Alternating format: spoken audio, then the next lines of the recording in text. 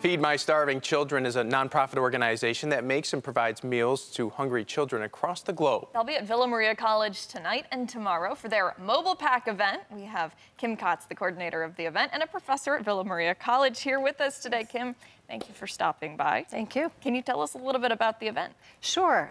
Every day, 6,200 children die from hunger-related causes.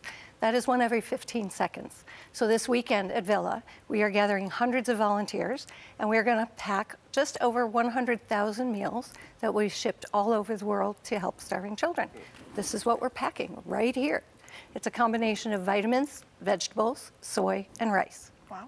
Quick and easy, right? Tell us what it looks like when you pack one of these up. Yeah, so once it's cooked, it actually looks and tastes like rice-a-roni. Our packing process is really very fun. We set up almost an assembly line type of a fashion. And we have music playing, and everybody's working together to pack. Tables start competing with each other who can pack more. Spontaneous dancing has been known to break out. It's really just a fun event, but it's very worthwhile. At the end of each packing session, volunteers are told how many meals they packed in 2 hours and how many children will eat for a year because of what they did. Oh, wow. So they leave really knowing the impact they made on children all over the world. You guys are having this event tonight and tomorrow. Yes. In person, which is different than how things have been for a little while, yes? Yes, absolutely. We've done this at Villa for a number of years, but we have not since 2019, obviously because of COVID. We had to cancel.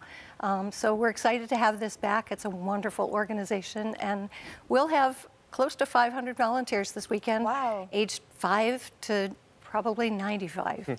Incredible. So it's going to be a great weekend. And of course, hunger touches all corners of this globe, including right in our backyard in Western New York. I don't know if you know specifically, but where will these meals be going off to? We'll find that out a couple weeks after the pack. Okay. Right now, a lot of meals are being sent to Turkey and Syria because of the earthquake, to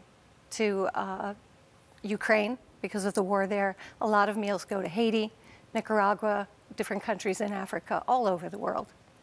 Really are touching everywhere. Yes, absolutely. Are you still accepting volunteers? We need a few more volunteers for tonight. We have a packing session tonight from 6 to 8. And so we need probably 10 or 15 more volunteers. Tomorrow we are full. So actually we're over full, which is a really good problem to have. So if anyone is interested in volunteering tonight, they can email me at Villa at kkotz@villa.edu. But we're also still taking donations. Each meal that we pack costs just 25 cents to make. And so we have a fundraising goal of $25,000. So if anyone would like to donate, I gave you guys a link. Hopefully you'll post that. You can just go online and make a donation. And we would really appreciate it. Kim, thank you so much for chatting with us this morning. Thank you. Appreciate it. Stick with us. Mike updates the forecast when we come back.